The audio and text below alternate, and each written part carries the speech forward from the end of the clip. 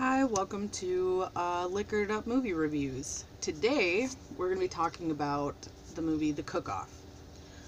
This movie was directed by Catherine Mitchell and Guy Shalom.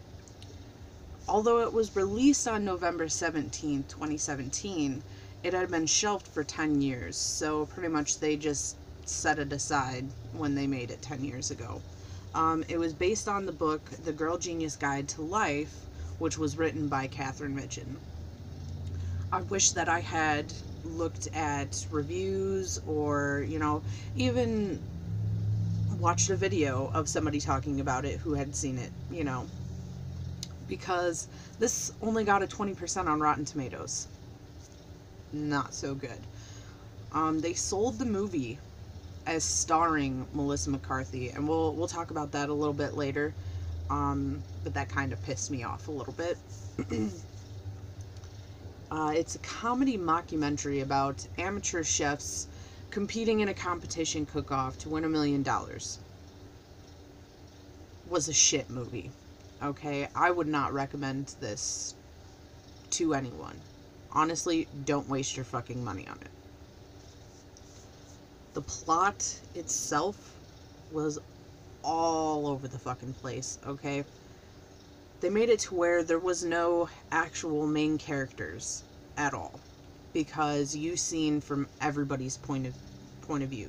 Even the camera people that were, recording the event and whatnot, reporting.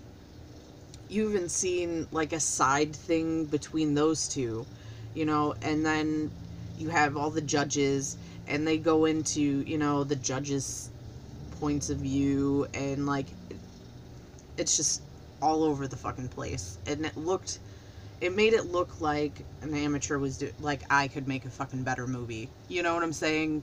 And I've never made a fucking movie in my life. So even the drama felt very forced. No, I'll take the bet. I'll take the rollaway bet. That's crazy. I don't mind sleeping in the rollaway. There is no way, as a gentleman, I am going to climb in bed with you with what I want to do to you in front of your sister. So I had better, for everybody's safety, I had better just take that rollaway bet. We could put the Bible between Do you remember the story of the little boy and the sucker cocker? Yeah. Mixing in the eggs. Well, it's a good story, and it's right for our relationship. It's mixing in the eggs, and the little boy tries to eat them. No, wait. Flour, he tries to eat. No, wait. The sugar. No, wait. Wait till the sucker caca is ready. And I want to wait in our relationship till that sucker caca is ready. I'm willing to wait for the sucker caca if you are willing to wait for the sucker. I have to wait. You could tell it was not real. And the cast was an array of really good actors. They had the guy from The Love Boat, a couple people I've seen quite a bit. One of the contestants, I believe, is a character on Reno 911. They have... That's why I was really surprised at how shitty this movie was. None of the characters were actually relatable. None of them felt like you could connect with them, because they were off-the-wall characters. Wow, the excitement is palpable with you ladies today. Actually, can you hear me without the mic? Just sitting right here. I guess so. All right, okay. All right, Sexy Soirees is a Lutheran-based company. These are Lutheran marital aids. These products are for marrieds only. So, a little bit of a, gotta tell the truth here. Pauline and I actually don't use the products. I was not even allowed to look at the products. I'm Sharon Soka, and this is my sister, Pauline. Pauline Solfest. Well, this is the first time in the history of the Van Ruppels Farm Cook-Off, which started in 1945. This is the first time there have ever been two sisters, both finalists. We don't like to say competing because we're not. Oh, the streams of Egypt! Can I get in? Honor thy mother and father, Sister Reyes. Now, I'd like to honor my mother. I'd like you all to know that Sister Ladybug Briggs, our very own Sister Ladybug Briggs, has just been chosen as a finalist in the Van Rooker Farms cook-off. Like manna from heaven, her biscuits will deliver us. The Lord delivered 5,000 with the loaves and fishes. Well, she about to deliver me. My name is Ladybug Briggs. The reason they call me Ladybug is because I love ladybugs. Now, don't get the fingernails with the Band-Aids on them because these are weak and I'm using the Band-Aids to hold them on. I love ladybugs because they bring me luck. Just like they're going to bring me for this cooking competition on for the vet.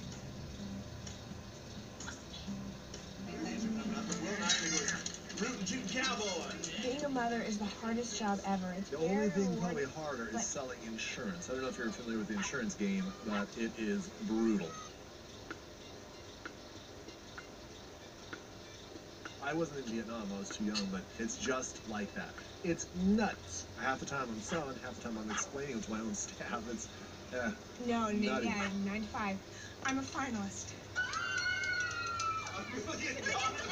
It's called a multi-layered, and Not only was I a finalist, but I won the entire contest just some years ago.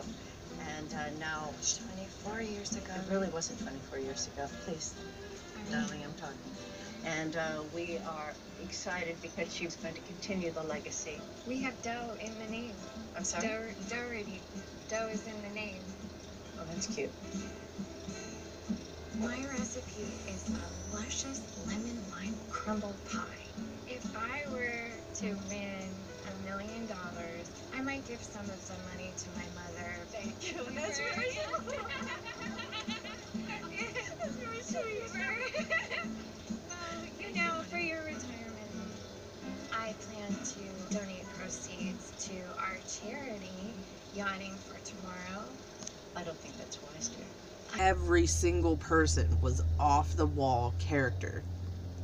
In doing this, you know, not just the drama felt forced, but the comedy felt a little forced as well. Now, don't get me wrong, I'm more of a horror fan, okay? But I like comedy as well. I mean, I watch Will Ferrell movies, so I like stupid comedy. This is, like, really stupid comedy, okay? Not funny at all. Like, I didn't laugh the entire time I watched it. Also, they made the ending pretty fucking obvious. Every chance they got, they said, oh, if this person wins, you know, I'm gonna sprout wings and fly to Canada, or, you know, just something stupid like that. But it was like, every 10 minutes, they would say something like that for the contestant that actually won. It was like, obviously, this person's gonna win because they're being so dramatic at the fact that they won't win. You know what I'm saying? You have greater chances of me putting on wooden shoes right now and dancing until they burst the flame. Yeah. She's going to win the cook-off. Sharon! This year. Just because I could have helped you. That was all. I just was a little.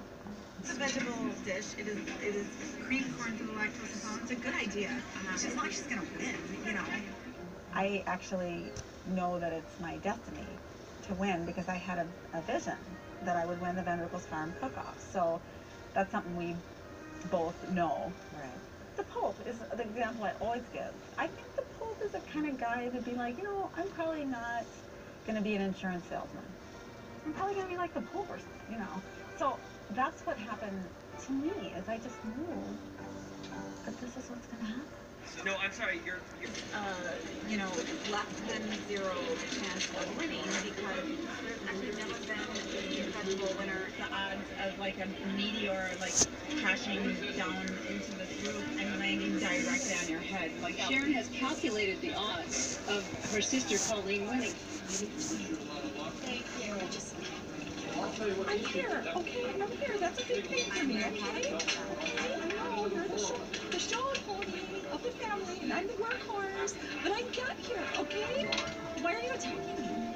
This is my moment in the... Wouldn't that be something? If that happens, I will probably sprout wings from my bottom and fly out of here butt first, okay? That's not gonna happen.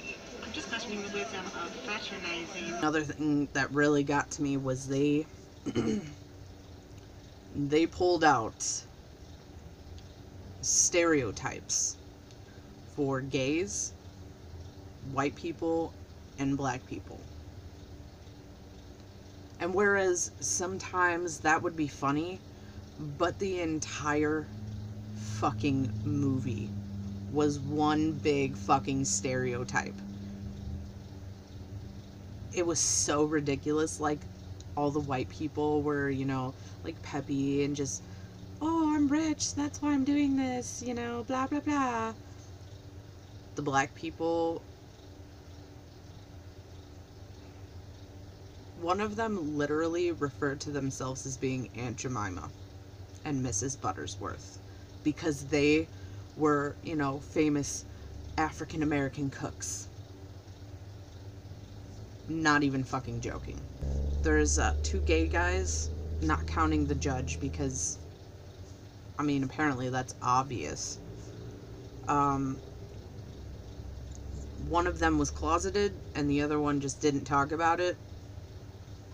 The one that was closeted was taken to a gay bar by the one that just didn't talk about it.